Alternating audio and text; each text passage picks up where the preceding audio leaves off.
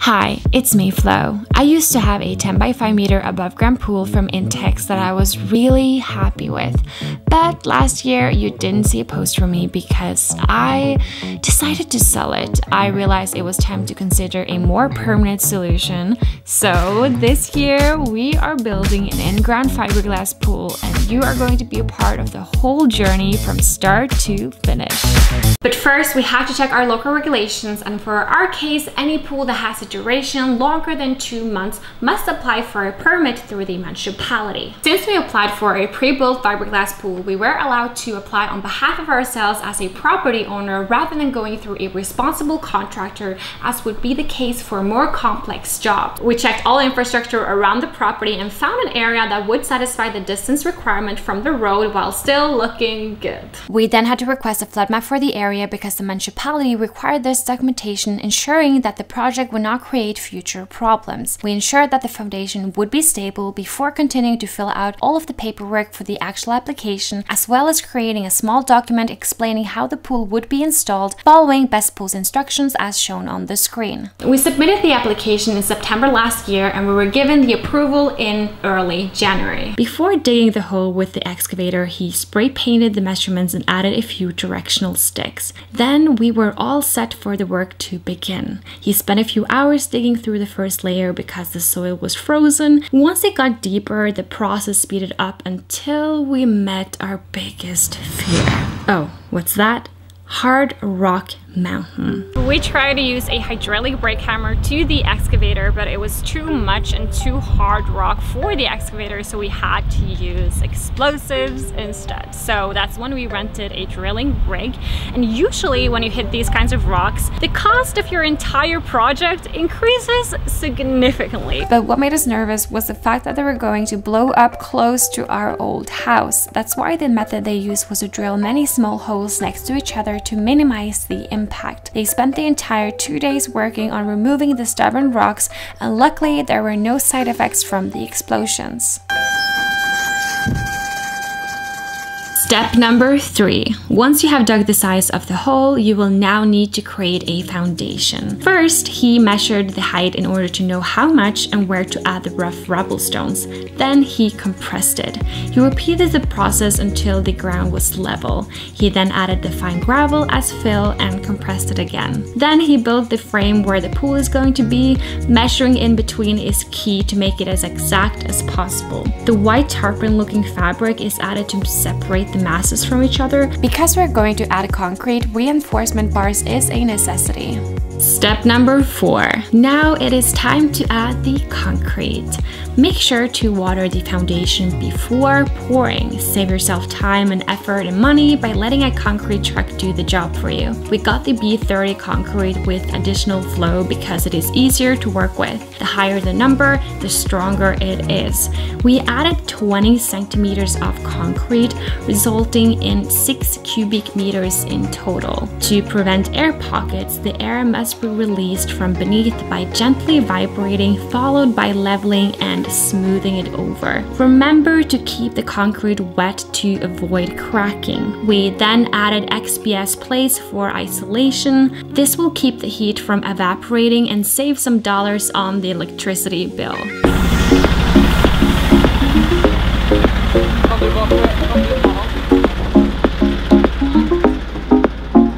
We chose Dominicana 820 by 370 meters from BestPools because that was the only pool that had the widest width to its length. And BestPools is the biggest European fiberglass pool supplier, and they're also the cheaper option compared to their competitors because they produce their own pools, which are also slightly thinner, but as long as you make a good foundation, it doesn't really matter. To unload the pool, we had to rent a crane truck.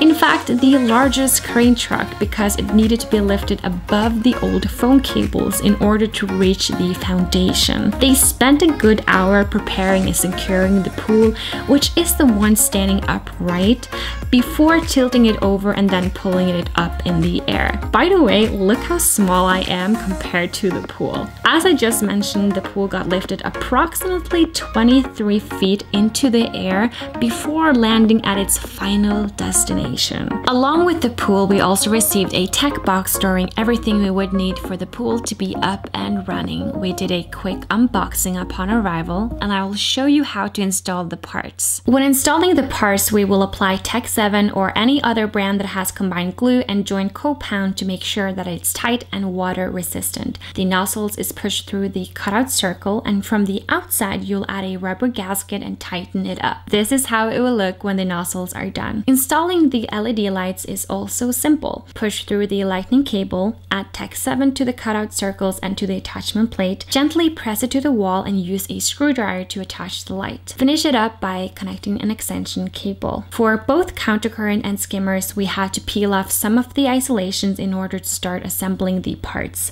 Tech 7 is added once again to both sides of the pool, followed by a layer of rubber gasket and then tightening the parts with a screwdriver. And repeat the same order for the skimmers. Some people would argue that it's enough with a rubber gasket, but we want to minimize the risk of water leakage, so we are not shy on the Tech 7, but make sure to avoid spilling and clean up right after any overflow and accidents. Normally, it will be enough with one skimmer, but we custom order 2 skimmers for 2 reasons. It will look more aesthetically pleasing to have one on each side of the countercurrent, and the flow will be more consistent, and you have the possibility to upgrade to a more powerful pump in the future.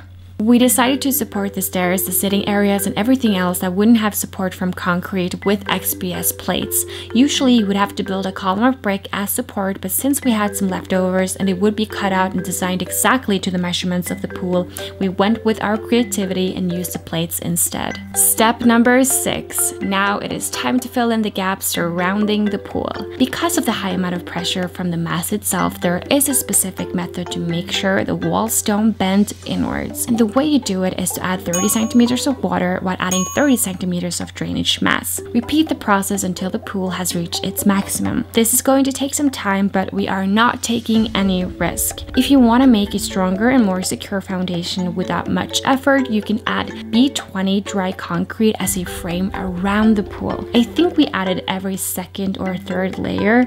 We used around 18 bags of 25 kilo concrete on each side and 8 bags on the shorter side. In total, we added 4 layers with around 200 bags, if I remember correctly. It sounds like a nightmare, but you got enough time to relax in between the work, so it's definitely worth it in the end. Before closing up the gap completely, we lowered the tech box into the ground and started constructing the pipe system. We are using flexi pipes in the ground, and the reason why we went for flexi instead of rigid pipes is because flexi is more suitable for our environment. We live in Norway where there aren't termites in the soil, and because we have extremely cold winters, we needed pipes which could handle the frost. Rigid pipes, looking like these are stronger to pressure, it is resistant to termites, and it takes longer to build. Ideally, we would have chosen this all over the places, but we are using these in the tech box instead. The blue Griffin glue is elastic and most suitable for flex pipes, while the yellow Griffin glue is stronger and does not allow any movement, which makes it perfect for rigid pipes. When assembling the pipes, we first clean the area where the glue is put on, then the glue is added, followed by tightening the parts together. It is pretty straightforward. To add further isolation, we also got isolation for the pipes just so the energy is as effective as it could be. While we had the chance, we decided to make 2 more separate pipes, one for emptying the water and one for backwashing. After constructing the road of pipes, we buried it in with some more gravel. We then covered the whole surroundings with woven landscape fabric and added more rough rubble stones and some finer gravel, and once again compressed it. This routine is getting all too familiar now. Step number 7. It is time to figure out how you'd like the pool to go with everything else in your yard. We went for a frame of tiles surrounded by composite decking. We started by building a formwork for the tiles we picked out. When casting the concrete around the edges, we used the same type of concrete as the one we used while closing up the gap, but only this time we mixed the B20 with water. This was by far the most exhausting job due to the heavy pushing through the mixer. Once it was stirred, we applied the concrete within the formwork, but leave some room for the cement at the top. Make sure to level it out and keep water it once it dries up. Let it solidify for about a week. It is common practice to wait a year before attaching the tiles just in case the ground moves, resulting in cracks in your new tiles. After consulting with the construction engineer, we decided to attach the tiles this year after all. The day before attaching the tiles, we made sure to prime each piece. Don't worry, if you spill to the visible side, it is easy to peel off. And don't forget to soak the concrete with primer as well. And just like that, the tiles got cut out and designed to the frame of the pool. If you look closely, you can see that it angles slightly upwards when it's getting closer to the water. This is done purposely for drainage. The decking is 100% composite, which contains no organic material that can be affected by the pool water or sun exposure. When choosing a decking around a swimming pool, this is something to keep in mind. You also need to use hydrochloric acid screws if your pool has salt water to avoid rust. When building a decking, half of the job is making sure the foundation is level. Then we place the joists 30 centimeters apart, and when choosing the pattern for the decking, we decided to use the leftover cuts as a starter at the opposite side to create variation and to leave little to no waste. For the built-in tech box, we decided to make that part of the decking removable by building a frame underneath, followed by joists in the opposite direction. We spent about 3 full days building the entire 70 square meters decking. For pool coverage, we bought polycarbonate slats directly from a Chinese factory. The automated covering system with rigid slats ensures safety for objects up to 100 kilos per square meter. Yes, that means I can safely walk on the cover. The benefits of choosing polycarbonate slats over PVC slats is that it's more resistant to high temperatures, it has a higher impact strength, no discoloration, and achieves longer service life. When installing the slats, you'll discover that one end is marked as A, another end is marked as B. Both ends have their own clips. The same letter has to be on the same side. Now you'll connect one slat to the beginning slat by sliding it on. Use the clips to lock it into place. Repeat the process until all slats are connected. When ordering slats, it requires you to give exact measurements of your pool, including length, width at multiple locations, as well as angles to ensure that the slats will fill up the entire pool and no width is wider than the shortest distance. You can further customize slats with isolation foam, but since we were looking for a transparent option and isolation was sufficient for our use, we didn't see the point in increasing our budget. And if the rolling kit is installed above the pool, you'll need to protect the slats from the heat. If not, you will risk deforming the slats. We solved it by building a protective box that we can also use as a bench or for decoration, or in this case, a built-in waterfall. Now all that's left is a few final touches like laying grass, decorating with some white marble stones, and not to forget installing an outdoor shower. The pool automation starts with the remote display for our Sugar Valley Aquasanic that is the heart for all automation and control. The remote display allows for management of everything related to the Aquasanic water treatment, such as pH levels, redox, salinity, and more, while also allowing for external auxiliary connections to pool lights, pool cover, UVC, heat pump, pump flow, and much more. The water treatment starts with the skimmers, where floating debris from the surface is pulled into the skimmer basket and water flows past and continues into the technical room. Since we have one skimmer on each side, we have equipped one PVC ball valve for each skimmer, allowing us to close one or both skimmers for performing repairs. The next step is the pump, equipped with its own rough filter, quite similar to the skimmer basket, and it's a security measure to ensure no larger debris can proceed into the pump and damage it. We also purchased AquaGem Saver, a frequency inverter that lets us change the speed of the pump to lower energy costs and to reduce stress on the pump. The saver is then connected to the Aquasanic for full control of the flow speed depending on parameters such as if the pool cover is on, the water needs treatments, and so on. The water then goes into the pump responsible for the actual water circulation of the system before the water gets pumped into a copper and silver anode ionization chamber. The chamber makes use of technology often seen in hospital, initially developed by NASA for water purification in space, and makes use of silver and copper ion producing reactions to neutralize bacteria such as E. coli, Legionella, and Bacillus bacteria. It also helps folliculate small debris to larger parts that can be more easily picked up in the next step, the sand filter. At the top of the SAM filter, we have a 6-way valve enabling different actions such as recirculating water, filtering, backwashing, and more. Based on the selection, the water will either be proceed out of the drain port or back into the system.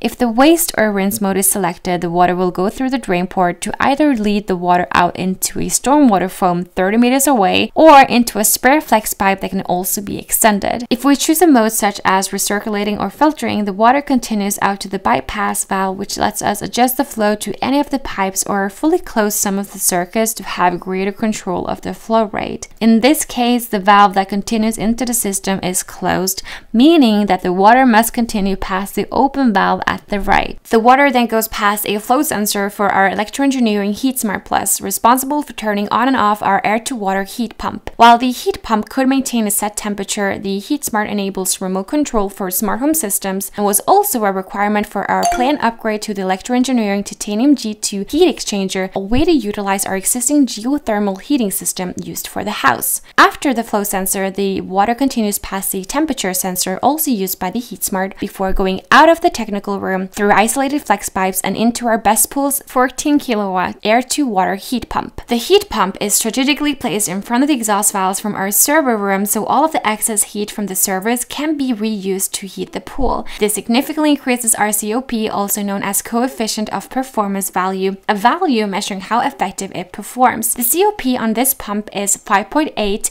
meaning that the ideal conditions is around 23 degrees Celsius. Our heat output with 2.4 kilowatt of electricity would be equivalent of 14 kilowatt of electric heating. This is possible since air-to-water heat pumps extract heat from the air instead of heating up the water manually, and this is the reason why they are so energy efficient. However, the colder the surrounding areas, the less heat can be extracted and the COP value decreases, as well as the efficiency of the pump. When the water has returned from the heat pump, it goes back into the technical room and into a bypass valve with a red handle indicating that it's now hot water.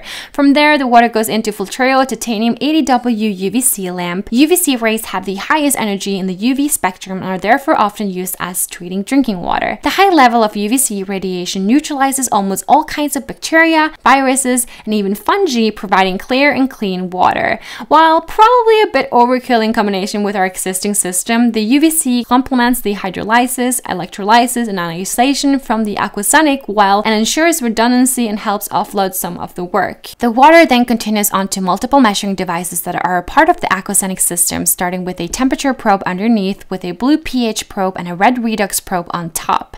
It continues with a gray probe for salinity, measuring the conductivity in the water, and then the mechanical flow meter that ensures the hydrolysis is only turned on when there is movement of water. The next step is the hydrolysis and the electrolysis cell, where an electric current is added to break down the water molecule and in return produces active agents such as oxygen, hydrogen peroxide, hydroxide, and ozone. The cell also supports low salinity electrolysis, where 1 to 2 grams of salt can be added to the pool water and the cell transforms the salt into residual and natural chlorine for added benefits without the side effects from traditional chlorine.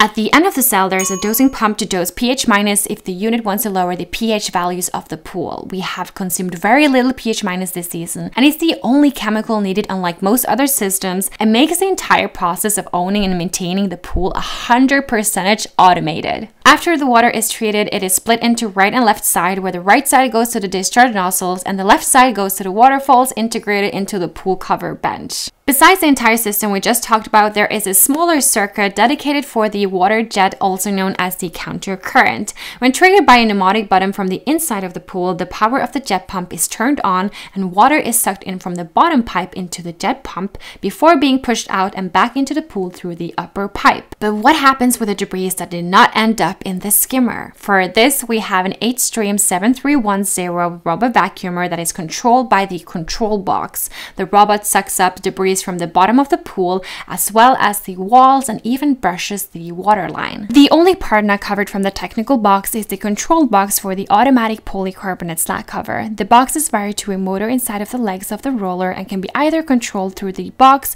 by remote control, or by auxiliary relay on the aquasonic. What we have here is an automated system which makes owning a pool easy and stress-free.